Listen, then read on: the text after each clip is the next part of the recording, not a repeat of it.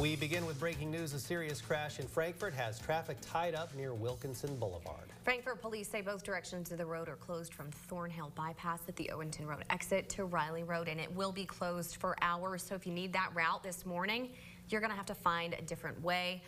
This is kind of a point of where the crash is in comparison to where it's closed. So make sure that you are paying attention to the traffic and don't get stuck in it this morning. Of course, we'll keep our eyes on that story as the morning unfolds.